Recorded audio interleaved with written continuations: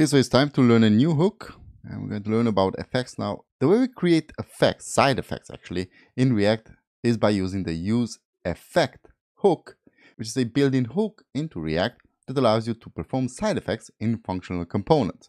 Side effects are actions that affect the outside world, such as fetching data from an API, updating the DOM, or subscribing to an event. So what does useEffect do? Well, by using this hook, you tell React your component needs to do something after its rendering. React will remember the function you passed, will refer to it as our effect, and then call it later to perform the done update.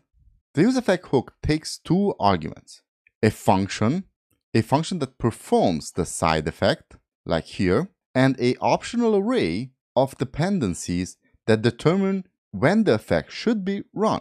The function is executed after the component has rendered and can return a cleanup function then that will be executed when the component is unmounted. The dependency array is used to specify which value the effect depends on. If any of those values change, the effect will be rerun. If your array is empty, the effect will only be run once, like in this example, when the component is mounted. So let's take this example. We're using useEffect here to fetch a API. As you can see here, API, example, API data.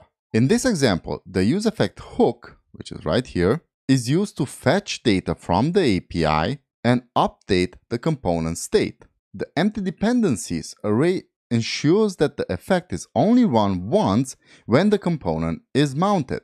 Now we're going to take a real-life example, so I'm going to close up the slides and let's go back into Visual Studio Code in our project, and we're going to create a new example in our example folder. So let's do this right now. So back to our project, we're going to go into, let's close everything up here, components. We're going to go into examples, and let's create in our examples folder a new file here, and we call it useEffect hook.jsx. Okay, that's RFC. Now, two important things. First of all, we need to bring in useEffect. We can either bring it in up here as a comma and useEffect, and now we have access to the useEffect hook from the React library. In most cases, useEffect will be run with state because we're actually changing something when we're using useEffect. So let's also bring in useState.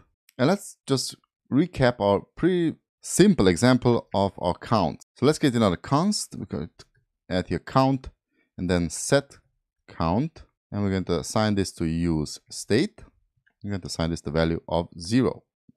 Down in our return, you know what? I need to actually go back to our app, go down where we have our examples. And let's bring in now useEffect as a hook.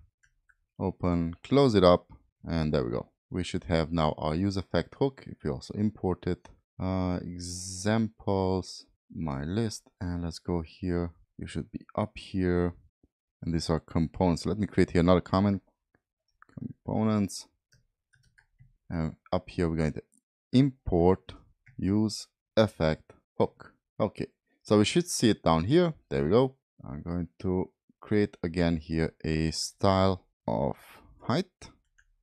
I'm going to assign this the height of 100 viewport heights. Okay, so you can scroll down here. Let's wrap this useEffect into an H1. I have caps lock activated, so H1. I'm going to move view in here with the class name of title. Boom. Now I'm going to return here a paragraph tag with a class of card and card-warning and bg danger. Okay, and within here we're going to have you clicked and the count as count once. Okay, there we go. You know what? Also would need here text light. Okay, let's add some padding to it. Let's add some padding to it. Padding -1. Much better. So we have our count 0, which is now brought in using our state. If we change this to 1, you already know this is going to update the state, but we're not going to change it manually. We need to change it by using then down here a button with the class of, let's do here, button, class of btn and btn. I don't know what I'm going to do a dog button, so just btn Let's hit enter, and let's do a on click event, and we're just going to pass in here callback function, which is going to call the set count, and we're going to change set count. We're going to change the count to the initial count plus 1. Why aren't you in that alert? There we go. You're in the alert, and let's click. Let's click here.